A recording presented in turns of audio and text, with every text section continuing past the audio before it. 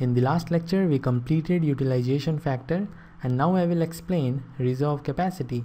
I will take two different cases, case 1 and case 2, to explain the reserve capacity. In case number 1, let's say we have a power plant in which there is only one generator is installed, and the capacity of this generator, the installed capacity, is let's say 500 megawatt. And in this particular case, the maximum demand P max is equal to let's say 350 megawatt. So this is the scenario, and in this scenario we have to find out reserve capacity. So let's understand what is reserve capacity and how to calculate it. Reserve capacity is simply equal to 500 megawatt, which is the plant capacity, minus 350 megawatt. When you solve it, you will get 150 megawatt. So reserve capacity is equal to plant capacity PC minus the maximum power or the maximum demand. So RC is equal to PC minus Pmax. This is the formula of reserve capacity. And to understand this, let us take one simple example. Let's say you are having $100 with you, and you bought something having the cost $50. So this is what you have to pay, because this is the demand of the shopkeeper. This is the demand of the shopkeeper, and you are having $100. So this is the capacity. This is your capacity, and once you pay $50, you are left with $50. So this remaining $50 is the reserve capacity. This is your reserve. In the same way, if the installed capacity is 500 megawatt and the maximum demand is 350 megawatt, so after supplying 350 megawatt, you are left with 150 megawatt, which we call reserve capacity. In this particular case, we took only one power plant.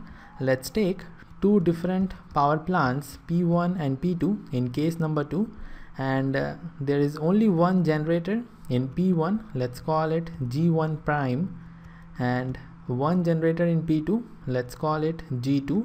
The installed capacity of G1 prime is 500 megawatt, and the installed capacity of generator G2 is 250 megawatt.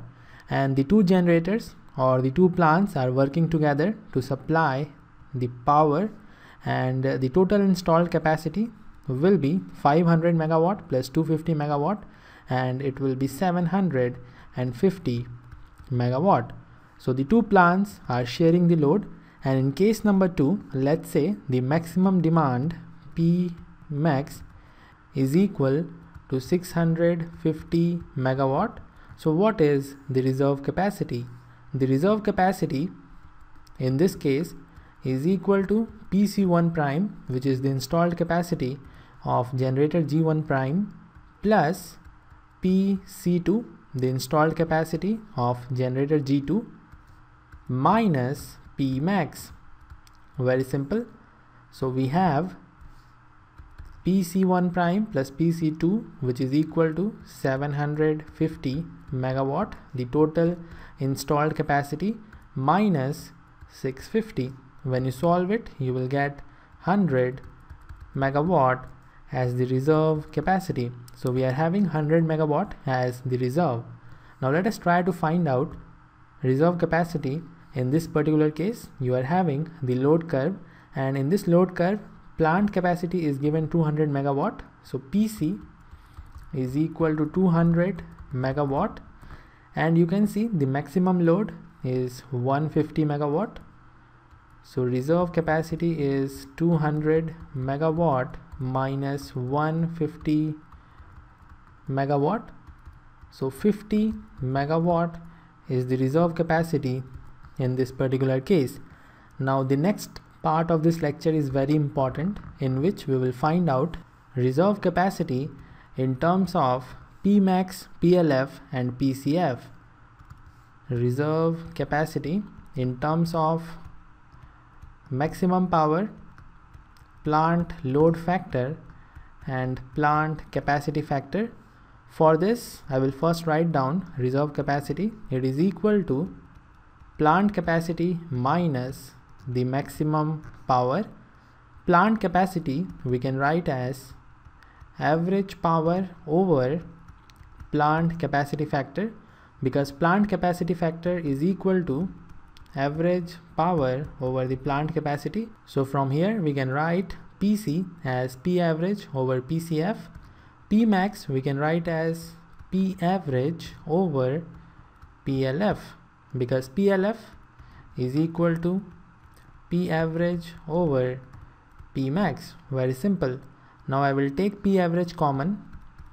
So reserve capacity is equal to P average inside the bracket 1 upon PCF minus 1 upon PLF, or we can write P average inside the bracket PLF minus PCF over PCF PLF, taking LCM. I can also write it as P average over PLF.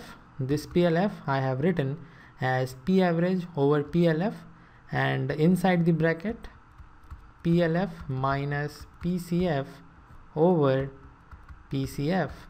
P average by PLF is equal to P maximum.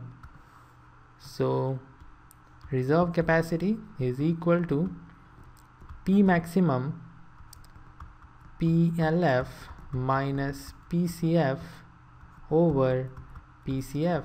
So this is the final result. Using this result we can solve various problems, and this is very important relation. Now let us try to find out reserve capacity using this result. In the above case we already calculated PLF and PCF. PLF was equal to 0.701 and PCF was equal to 0.526. We already know P max, it is 150. So the reserve capacity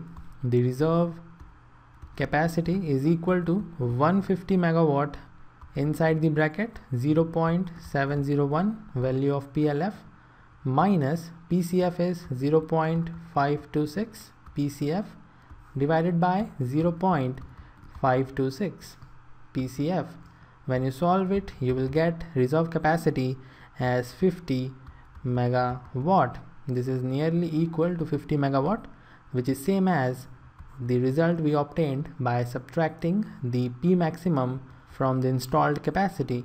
So this is all you need to know about the reserve capacity. This relation is very important. We will solve various problems based on this relation. So remember it. In case you don't remember this result, you can easily derive it using this procedure. So this is all for this lecture. In the next lecture, we will discuss about demand factor.